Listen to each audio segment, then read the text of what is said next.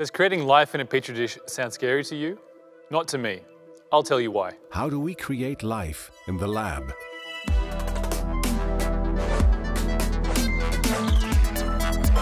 This is the University of the Netherlands. What is life? This is still a question that remains unanswered, and depending on who you ask, a poet, an artist, or a scientist, the answer will differ. There are many definitions of life, but it's always possible to find an exception to the rule.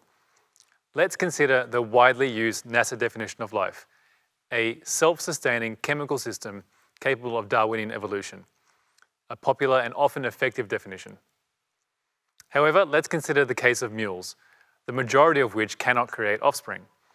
These animals are surely considered to be alive, yet if they cannot reproduce, then they cannot undergo Darwinian evolution. Regardless of the exact definition, the most basic and smallest form of life we know is a single cell. Therefore, in the lab, we try to create living cells from scratch as an ultimate goal. There's still a lot we don't know about how living systems operate, but if we can build a living system from the bottom up, then we'll have a much deeper understanding of life. Or, as Richard Feynman says, what I cannot create, I do not understand. Our current understanding of biology is like knowing how to drive a car versus knowing how to build one. We've come a really long way towards understanding and controlling biology, and we could already do some really amazing things. Just look at the incredible scientific effort of creating a COVID vaccine in less than 12 months. But we're still not able to build biology from scratch. I work on creating artificial living cells from non-living materials like proteins and polymers. These will be the building blocks that we can hopefully one day use to build something that approaches life. So how do we actually do this? All life is comprised of cells. And a cell is the smallest indivisible unit that we can use to describe a living system. So let's start there by making a single cell. It's comprised of tens of millions of different kinds of molecules, all elegantly working together towards a common goal. Even though a cell is incredibly small, it is still an extremely complex autonomous system. A cell consists of lots of parts with many different functions. You probably already know of two. The nucleus, which contains all of the genetic information that a cell needs to function, and the mitochondria, the powerhouse of the cell, that converts food into energy and the cell can use for other processes. These, along with other parts, allow for some of the core traits of life. Mobility, so that the cell can move around, growth and division of the cell, the conversion of energy, and the processing of information. Last but not least, there is the membrane, the outer lining, which separates the inside of the cell from the outside world and allows materials to enter and exit the cell. This trait is called compartmentalization. As you can see, one single cell consists of lots of parts and has many different functions. Now you can begin to see how big this challenge is and how difficult it is to recreate life inside the lab. One approach is to try to mimic these traits individually before combining them and making an entire artificial cell. For example, making a system that is only capable of moving around by itself, or harvesting light energy and converting it to a chemical fuel. To recreate a cell, we first have to break it down even further and look at the molecules inside a cell and how they interact and build it up. It's important to know that the molecules in a cell use self-assembly to do this. Self-assembly is when molecules form a specific shape or structure without any extra guidance from the outside world, such as a scientist. The assembly instructions are contained within each molecule. Let's compare it to an imaginary magic Lego boat set. Instead of having to build the boat piece by piece with your hands, all you have to do is tip the whole thing into a bath of water, and the pieces will come together by themselves to form a fully functional floating toy boat. Wouldn't that be cool? Well, it already exists in every living thing on our planet. If you want to make an artificial cell, you need to recreate this process on a molecular scale. This is what we do in the lab. We design molecules that self-assemble and stick to each other in a very certain way. We're going to call these special molecular structures our building blocks. But how can you make these molecules self-assemble? Let's go to the lab and find out.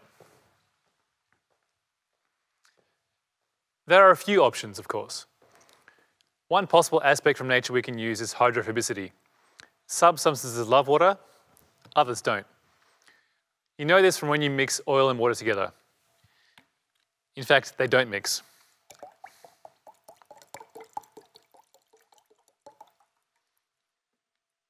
So as you can see, the oil rapidly comes together and forms a separate phase from the water, floating on top. We can use this to our advantage. We can design molecules that have oily parts, hydrophobic, and water-loving parts, hydrophilic. By combining these water-loving and water-hating parts in one of our building blocks, we can cause it to self-assemble when the molecules interact with water.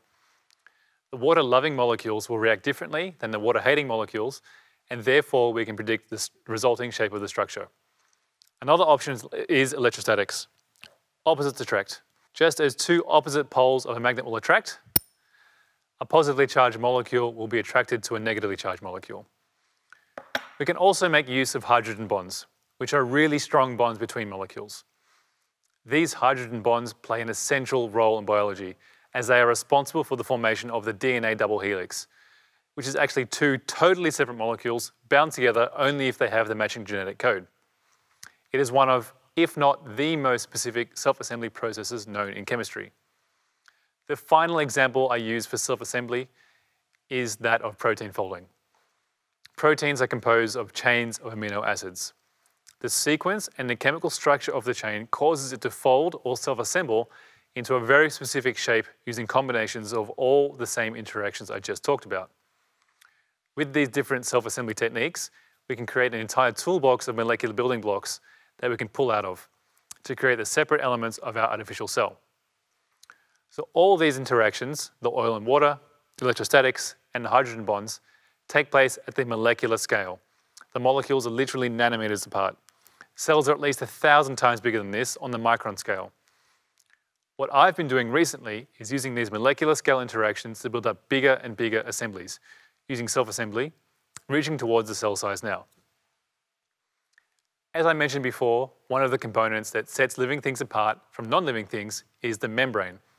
In a cell, the membrane separates the outside from the inside. It's like the wall or the skin of a cell.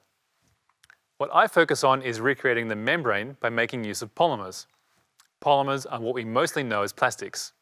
For better or for worse, plastics are everywhere in our modern world. In our phones, in our clothes, our packaging, our cars, our healthcare, everywhere. Plastics are made up of polymers, which are enormous molecules with a repetitive chemical structure. It's possible to make very special kinds of polymers that undergo self-assembly when you change their external environment. For example, when you place them in water. With these special types of plastics or polymers, we can start to create membranes that share a basic structure of the membrane in a natural cell.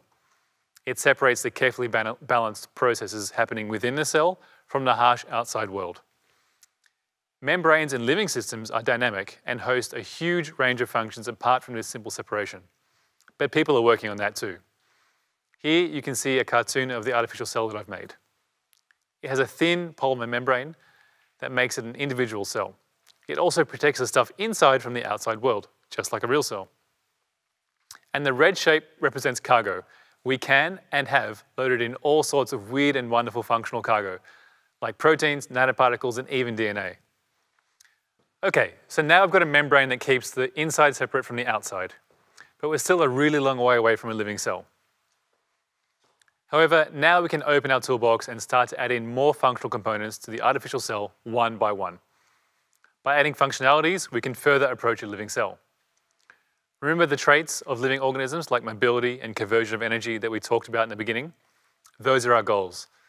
We can add in enzymes from nature or synthetic catalysts to the inside compartment. This allows certain very specific chemical reactions within the artificial cell to take place, just like in nature. And of course, living systems need energy. You need to eat, plants need to photosynthesize. So how do we feed our artificial cells?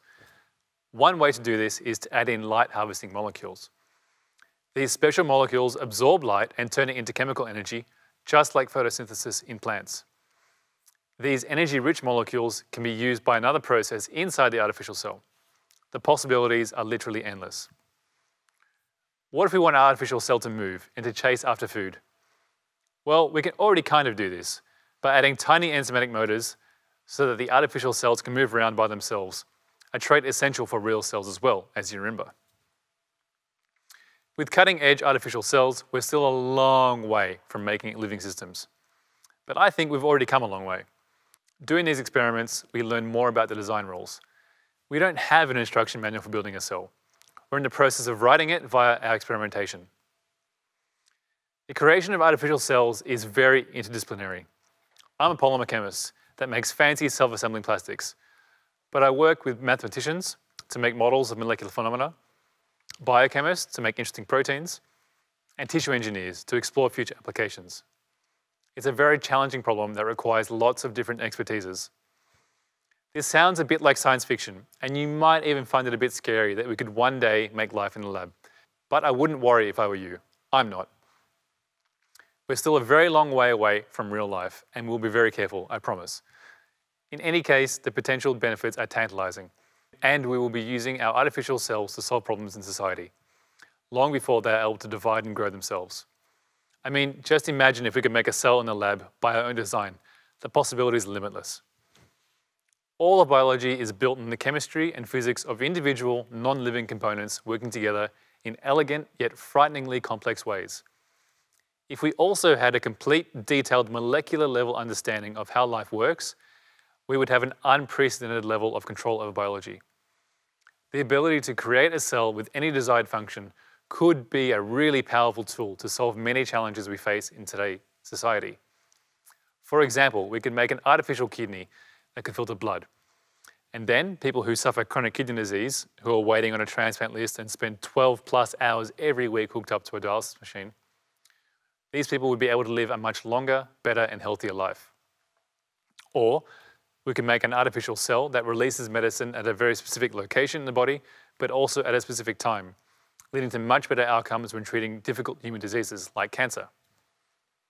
By creating life in the lab, we also gain an insight into the origin of life on Earth.